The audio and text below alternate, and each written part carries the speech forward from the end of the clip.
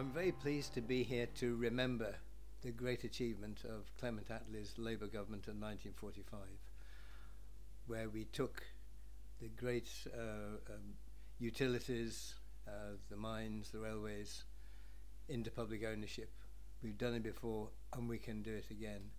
We need to remember our history and we need to remember its lessons. And this time we'll not only do it, we'll go further, because capitalism, the rotten system that we live under, has gone further and the exploitation is much worse. So we not only have to do it again, we've got to do it better, but sure we can.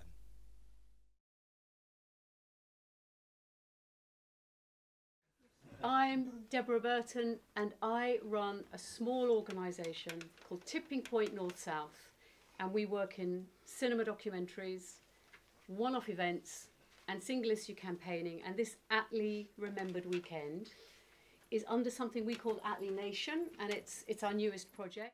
I just want to give a few words of context in terms of Attlee and now.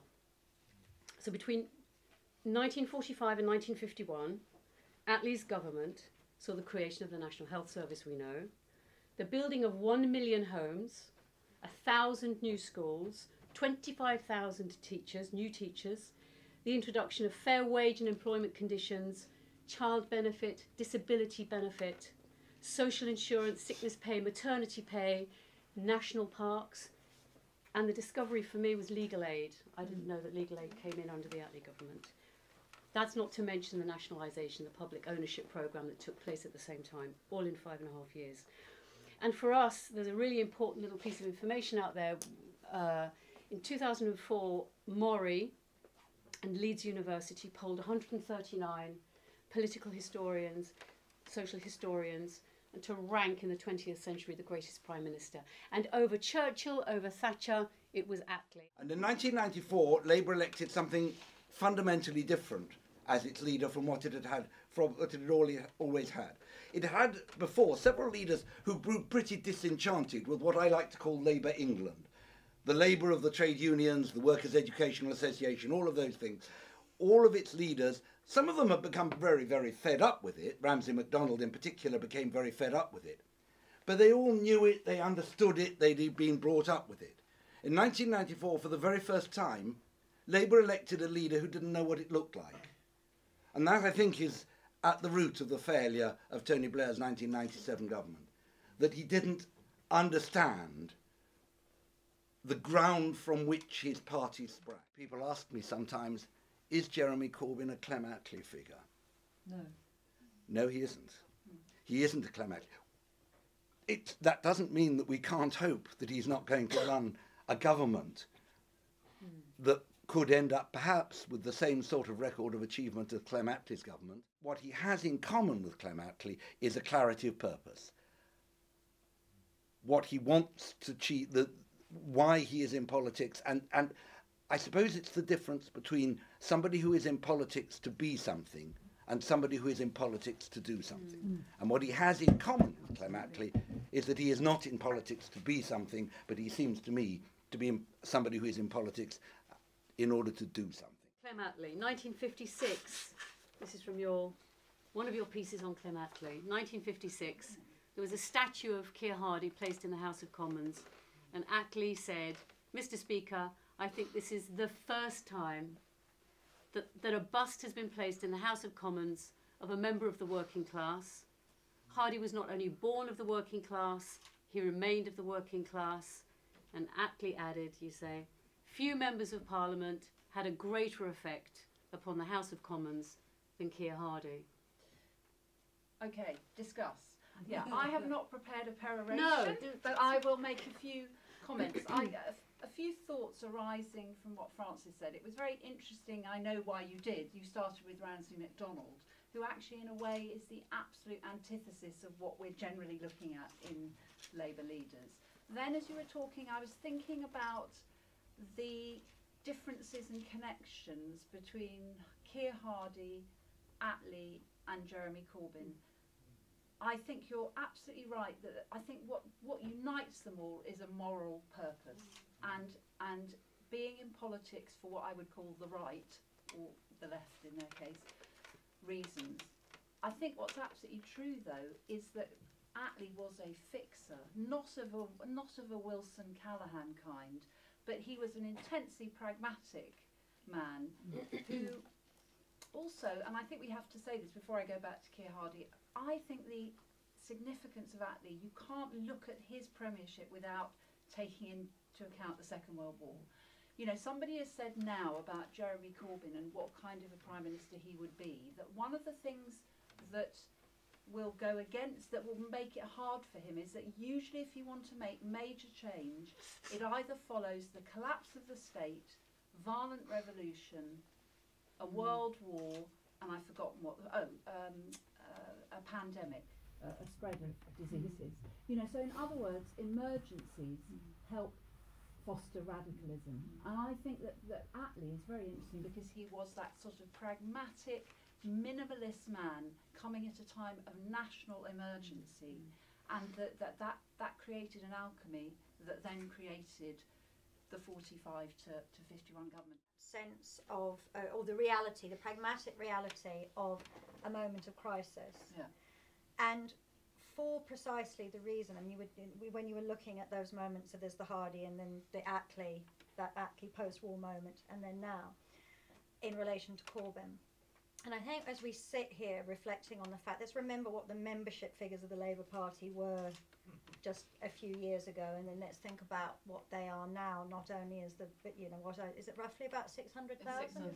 You know, yeah. but just thinking about where the fortunes of the party stand at the moment. But I think it is a moment of crisis for all the reasons that you austerity. Yeah, so it's austerity. I think the consequences of 2008, 2009, we've barely found a language for yet. So this slide and the collapse of the markets and the impact that it's having, the loss of confidence, the very real rise of fascism and the right that is now happening globally.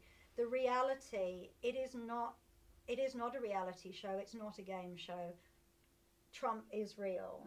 We can see the rise of different individual fascist extreme right-wing movements in Europe as well, but also, as you say, more broadly, austerity, environmental issues on which a lot of these people stood. So I feel that it is precisely because it is a moment of crisis, an epochal moment of crisis, that Corbyn stands in relation to Attlee, not talking about personality, but in relation to that moment. This first discussion is to sort of set the scene for the weekend. It's Attlee then and now.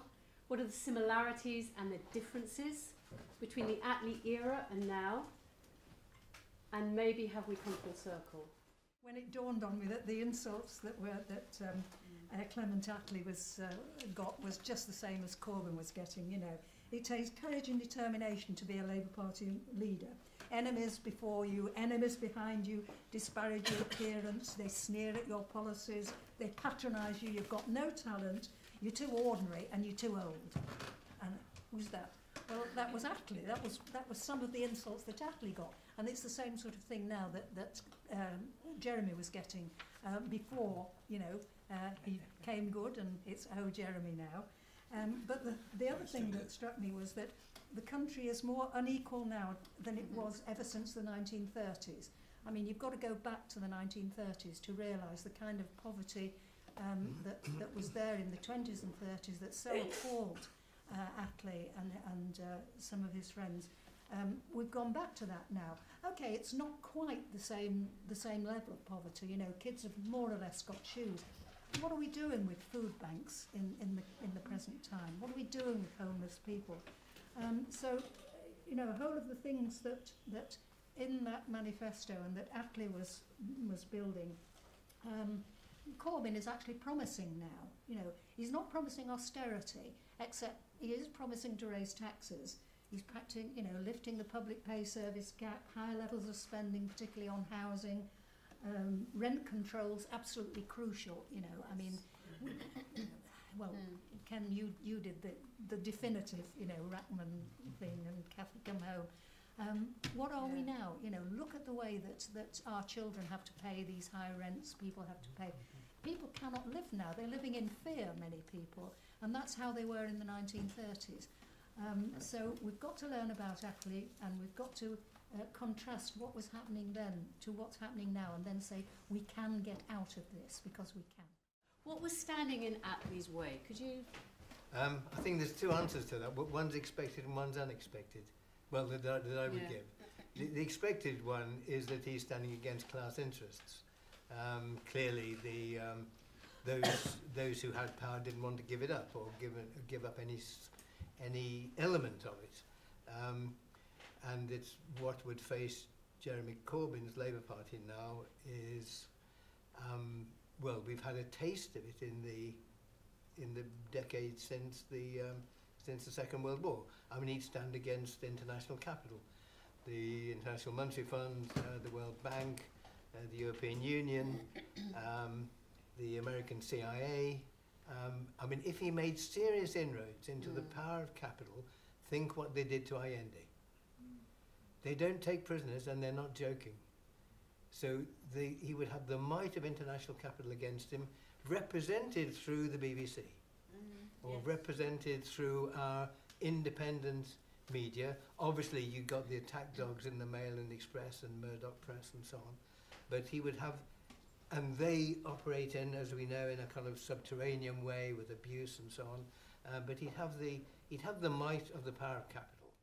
We've reached a stage, I think, where capitalism is now, it's so dependent on extreme exploitation that you think of now the precarious worker, and of which there are hundreds of thousands, millions, whose labour can be turned on and off like a tap, who have no trade union, by and large.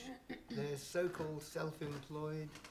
They will, I was talking to some care workers the other day, a couple of days ago. They'll have to do a shift, say an 8-hour shift. There may be some care workers here, may well be. And the ones I was talking to, this was in Scotland, they might get 4 or 5 jobs in that time. The downtime is not paid. Most of them depend on public transport. They are stuck in one place. 2 hours later, they've got to be somewhere else, maybe for a 15-minute job or 45 minutes. They get paid for those minutes. The hourly rate is £8.50, I think I was told. If they go to do a 15-minute care work with someone, they will get £2.50. They might have been waiting and travelling for an hour beforehand and have an hour afterwards. Now that's the level of exploitation that people work with, and there's many examples and many others. John McDonnell, this year, vowed that Labour's goal would be to transform capitalism with consequences far more reaching than the Attlee government's establishment of the welfare state and the NHS. He said the aims of a Corbyn government would be to, in the life of one parliament, lay the foundations of a new society that is radically fairer, more equal and more democratic. Too many governments in the past, and not just this current one, thought that government should only intervene when something goes wrong. He said, we believe that government intervention should be there to make sure things go right. When we return to government, we must aspire to be another great reforming administration. I want us to surpass even the Attlee government for radical reform. The situation demands nothing less. Simply undoing the damage inflicted by David Cameron and George Osborne will be a huge task, but we should aim even higher than this. And time again, from 45 onwards, people saying we can't afford to do this, we can't afford to do that, and yet they did. Yeah. And that's one of the, the big myths that we need to overcome now. And I don't think for a second that John McDonnell buys into this myth. We can't afford to do this. Actually, we cannot afford not to do it. We must go ahead. Okay, what's the path to public ownership? What does that look like? And kind of dig into some of these questions and talk to people in lots of different sectors about how it could work in practice. So, because actually, possibly an element of what has sometimes been missing in the past is to have that real public involvement and that real sense of public involvement. And so, for example, I'm doing a response to a New Statesman piece at the moment, and their criticisms who the guy is, I've forgotten, Gregory someone. Anyway, they said British Rail was underinvested in, and that was their main criticism. So that's absolutely right. How do we make sure that it's properly invested in, and how do we make sure that the investment is for, you know, new green technology, and how do we make the public feel part of that and passengers feel part of that? It's all completely possible, but we need to have a conversation about it. Ultimately, the conversation we're having, whether it be in the economy, whether it be in the media, it's about democracy, and it's about neoliberalism being a system that is completely against democracy, that closes spaces, that closes participation, that privatises profits, that socialises debt, that enforces violence against new vision, social democracy, you want to call it, you can call it socialism, that seeks to open up participation, a plurality of voices, and now obviously with the technology we have the chance and the ability to improve on some of the systems that have been created in the past in the name of socialism, and I think that's the challenge that we have. I was fortunate enough to study economics at the School of Oriental and African Studies I graduated in 2000, a kind of dissident space of economics, probably in the world, but certainly inside job, you've had economic students around the world come together to protest the economics, and I understand, I've done courses at the LSE where you have the future Chicago boys, future Latin American fund, and literally they're indoctrinated by a, which if you study it, it's absolutely ludicrous. If you study, I would say the most revolutionary thing we could do is to teach neoliberalism theory to everyone through political education, because the theory is absolutely ludicrous. You have to think, you have to believe a set of assumptions which have no basis in the real world. And so anyone that understands what neoliberalism means in theory knows that in practice it's a fraud. So I think that's, And this has been a really long time coming. I mean, I don't know if you've already talked about the Mont Pelerin Society, but as soon as the NHS was created, there was this group of right-wing economists who thought, how can we get back the agenda? How can we do that? How can we reclaim the agenda on behalf of neoliberalism? And that was back in 1947, I think they met for the first time. And then they obviously created think tanks across the world, and they used those think tanks which had money to promote their ideas, to the point where we are today, where we've been indoctrinated with this stuff that is clearly ridiculous, like the idea that the private sector is somehow inherently more efficient. And it's just not true, and we pay more in various ways when we privatise. But we've got all those mantras in our head that have been, forced there. Brainwashed, yeah. If you were to read the 1945 manifesto, it would really make Jeremy Corbyn look like a Lib Dem. Kind of, almost, really. That's how far the goalposts have been moved. They, of course, understand that. So, just one by one, how frightening are they to the other side?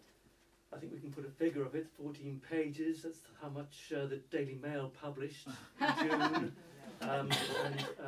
It's very frightening indeed, because they know that the ideas that were being promoted by von Hayek and Friedman when they met in Mont Pelerin, those ideas are now utterly discredited. The entire intellectual underpinning of economic conservatism or economic liberalism or the Chicago boys or whatever you want to call element ex-LSE, so LSE is poison and they haven't moved on, is gone.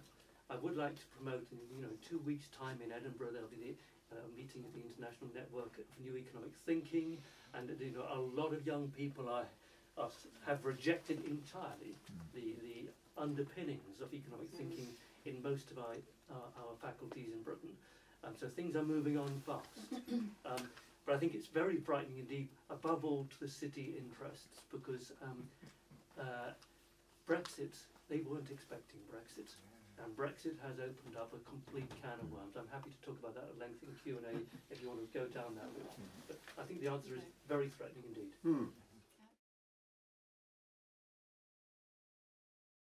Very embarrassingly, shamingly for me, very late in the day.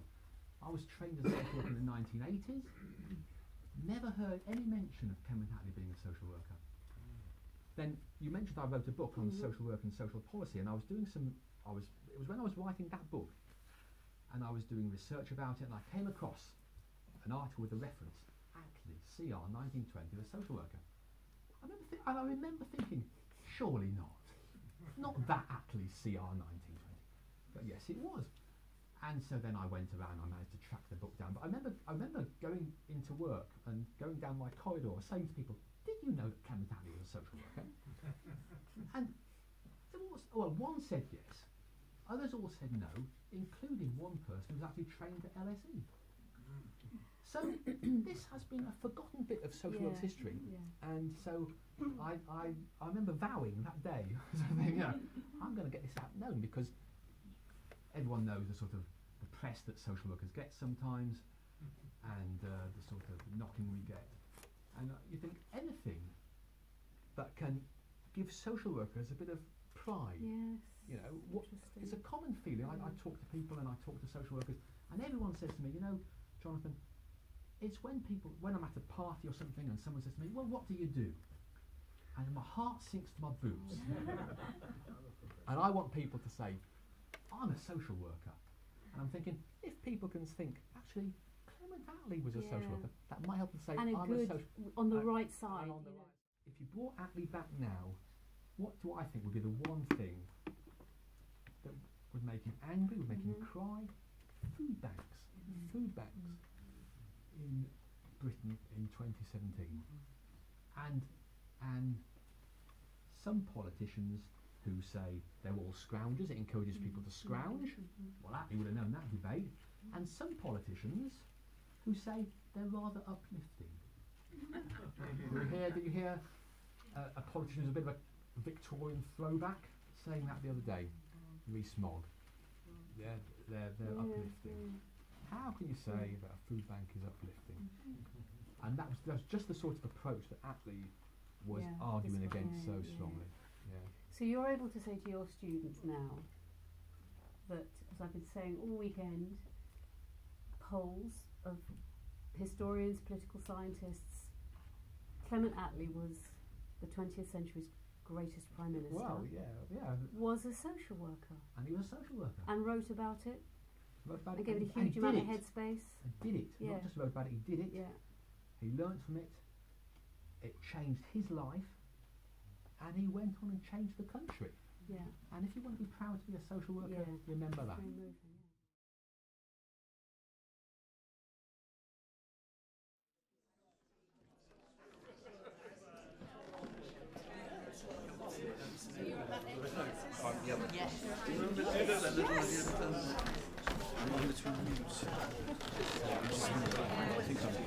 So we're going to bring Attlee to life tonight.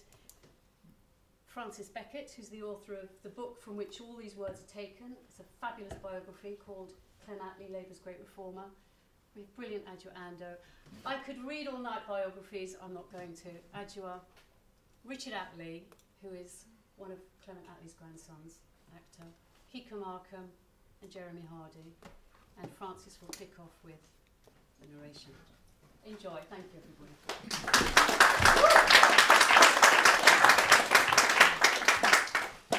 The teeming fetid mess of buildings and misery in the East End of London at the turn of the century, when thousands of men, women and children were herded together like ill-treated animals in their own filth at the end of Queen Victoria's long reign, was described in a pamphlet called The Bitter Cry of Outcast London.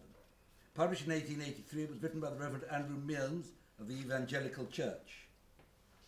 He wrote, "While we have been building our churches and solacing ourselves with our religion, and dreaming that the millennium was coming, the poor have been growing poorer, the wretched more miserable, the immoral more corrupt."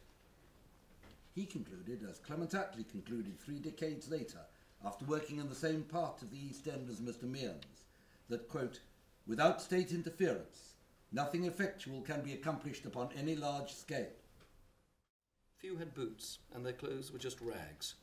Many a time I've washed their cold, sore feet in winter. He had come a long way from the laconic remark he made to Lawrence as they travelled back to Putney after their first visit. It was a good show, that. Might look in from time to time. In one of his earliest poems, he wrote of what he felt for Limehouse. In Limehouse, before the break of day, I hear the feet of many men who go upon their way, who wander through the city, the grey and cruel city, through streets that have no pity, the streets where men decay. In Limehouse, by night as well as day, I hear the feet of children that go to work or play, of children born to sorrow, the workers of tomorrow. How shall they work tomorrow, who get no bread today? In Limehouse, today and every day, I see the weary mothers who sweat their souls away, poor tired mothers trying to hush the feeble crying of little babies dying for want of bread today.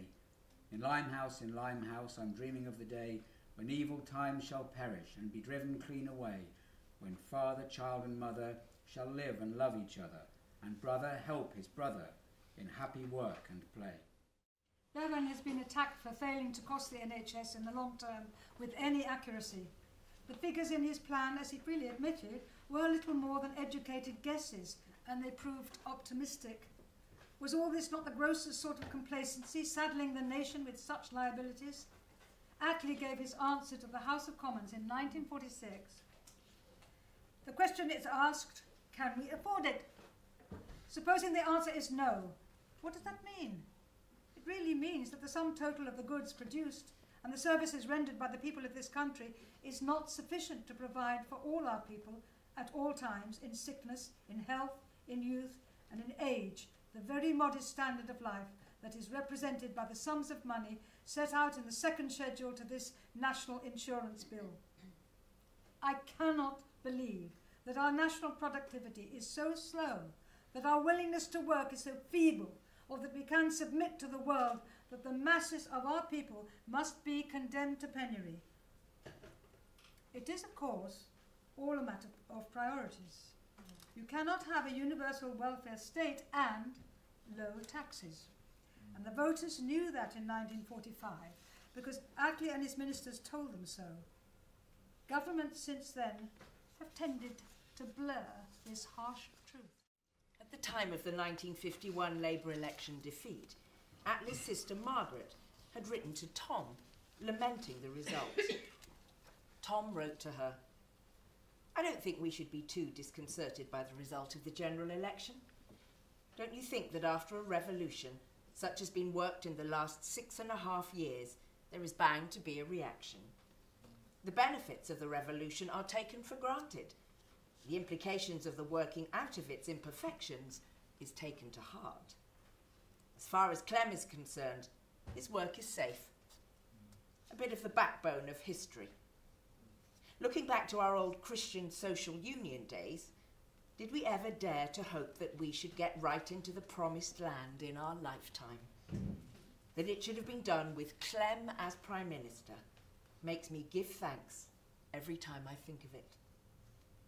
It indicated that Tom understood, whether Clem did or not, the revolutionary nature of the Attlee government. This is the first of our Attlee Nation project. It's just started this weekend. We're going to continue, so hopefully we'll see you all again at some point in the future. Thank you, everybody. Thank you.